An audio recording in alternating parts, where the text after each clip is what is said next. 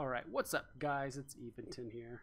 Actually taking a load of some of the loot that I have actually recently acquired, doing probably about, I would say, 6 or 7 of the Crimson Harvest sites. It's a combination of the Shining versions and just the normal Crimson versions as well. And so in my last video I made actually about the Crimson sites, I told everyone like, hey, I couldn't really tell the difference, and there is a huge difference between the two sites. The Crimson versions definitely seem like the beginner versions, you could say, and the Shining ones are definitely more advanced. The ships just simply do more damage. They seem to aggro the drones much harder. So I grabbed some of the loot. I used to do a bit of mission running out in the Minmatar region, or out in Hematar, and at least as of right now, I actually am grabbing some of the loot that I have actually acquired since I started. So I should probably actually have local up just so I can see how many people are in the region. So just 3.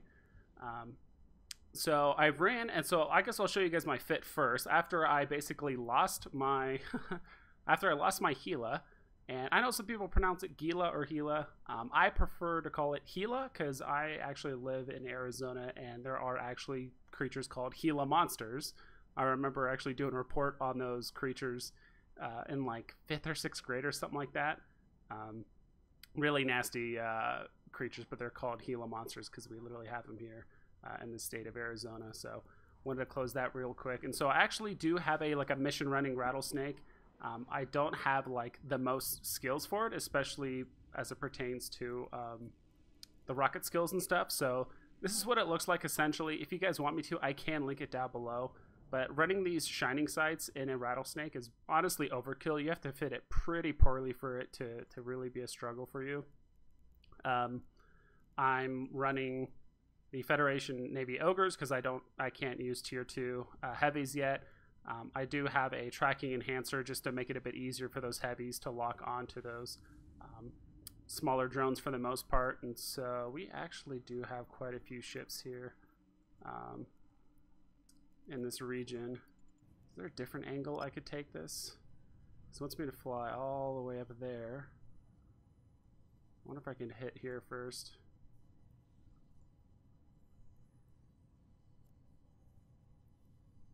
There's got to be a way. There we go. Here, all up to 100. So I'll come at it from a different angle. That's usually kind of the smart thing you want to do if you are going through low sec. Even though I am in a Synesis and it is pretty tanky, I have been smart bombed before, but I didn't die because there's only like maybe 2 or 3 of them. But if there are in excess of 7 or 8 plus battleships, you can die to that many smart bombs, I would imagine. And this is a very tanky fit Synesis that I have here. I actually do have it up on my other video that I have as well for my Synesis fits, where it's just a lot of shield extenders, things like that. But I'll link this here. This fit is honestly very flexible. I have a very expensive large shield booster here. I was running like a dual shield booster fit, but I thought that was overkill. It was mainly for mission running. I have the drone nav just so I can get in and out. My drones can get in and out quicker because those were getting focused really hard. But again, honestly, if you're in a rattlesnake, okay, cool. So there are some dead ships. Oh, I wish I could check out that battle cruiser wreck, but I honestly have a little bit too much loot in my ship that I'm comfortable with to be able to do this. So after we jump through here, we only got one more jump after this. And all right, so I'm getting a little distracted here. We can actually close this now. It's my drones, it's my character. And for some of you guys that didn't know, I used to play a long time ago, but I only did it for like a month or 2, like I mentioned in my other video. But my last death, and this is kind of where I figure I started, was about 8 months ago. So I don't have a ton of skills, which is why a lot of my fits don't have like tier 2 rockets or hybrid turrets and this and that, because I've really only been playing, I would say, hardcore for about 8 months now. So that's really the biggest barrier to entry for me, to be honest, when it comes to trying to like figure out new fits and ships and things like that for the most part. So we'll go ahead and take a look at some of the loot I've gotten, at least when I was running them in out in like Minmatar space. Not personal assets. It's not what I was looking at. Well, this is actually some of the loot I've gotten, because I honestly went all the way to like the Heck region to run these sites because it was just way too crowded in and around like the Jita system and like Caldari. But I did get a few good skins. I got like the Armageddon, the Merlin like Headhunter skin. I don't even think that was a skin you could get, but I did get one. Omen Navy issue skin. I got a Tormentor one, and of course these Overseer ones that you can get. That are pretty good as well. So I was mainly just showing off the skins, but so far the loot that we've gotten after running about, I would say 6 sites or so, 6 maybe 7, honestly don't know off the top of my head, but we actually got some really good cold iron skins, and from what I've heard, these cold iron skins you can really only get them from limited time events like this. So even though I got these really good skins, I might hold on to them for like another month or so and just wait for the price to go up.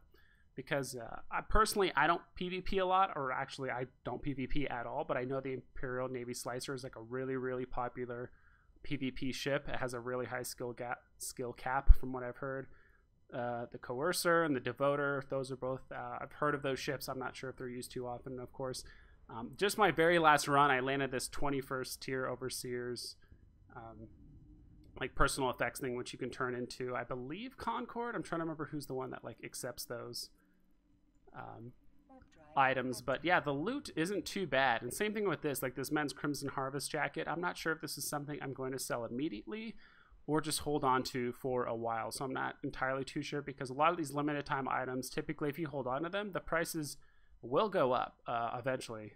I guess it just depends on the item and like the popularity, but sometimes, you know, the prices can go up to 50%, 200%. It just depends on its rarity. But as you can see, you know, 204 million out of 207 million. A lot of this other stuff is honestly just crap that I've been trying to bring back from mission running. It's all the stuff that you kind of pick up in an MTU while you're running missions, things like that. But ever since the mineral prices have been skyrocketing, I've been trying to really get into reprocessing. And honestly, I tried getting into industry, and it's just like too complex for me. I feel like it just takes too much time, and it's almost like learning a completely new and entire market other than like the already active market. So I've actually been currently trying to skill up my reprocessing skills. Currently, as you can see, like the reprocessing efficiency, I do want to get into scrap metal processing at least up to 4, so that I can actually reprocess some of that you know, quote unquote junk, because sometimes you can actually make anywhere between, I would say, like 10 to 40% on some of that stuff you can reprocess. So it doesn't sound like much, but it definitely adds up at the end of the day when you start reprocessing that stuff. So I think on my very next video, which I think I'm going to release this video Sunday morning, and then I'm going to have another video Monday morning. I think what I'm going to start doing is on the weekends just record like 2 or 3 videos and just slowly release them throughout the week. But I do want to make a video of the skills I'm currently learning, which ones I'm learning and why, and kind of how I'm remapping my character and setting it up, because initially I set up my character to learn a lot of intelligence and memory skills, because those are kind of like the, I don't know, you could call them the less sexy skills, I guess you could say. But I do want to start learning ships and some new weapons in the meantime. So all right, so now we're finally here docked in Jita. I hope you guys had a good look at least some of the loot I got, some of the skins, and some of the loot you can get. And I would say probably on average, it really depends on like the war clone blanks, things like that. I mean, there's been times where I've run sites and oh, I forgot about the bounties too. I actually had it pulled up here on the left. Over the last few days, I've probably made about 60 or 70 mil in bounties, killing the ships. So that actually makes up a good chunk of it too.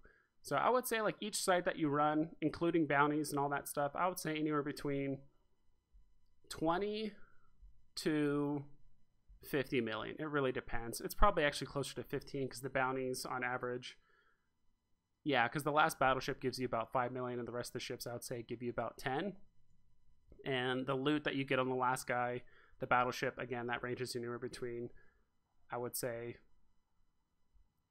I mean, it can go as low as like 5 million. So I would say like 5 to 25. It really depends. So again, I have no idea. This is all just high sec as well. So sorry for the long rant, but I just want to at least throw something together for you guys to watch and watch me do a little bit of high sec running.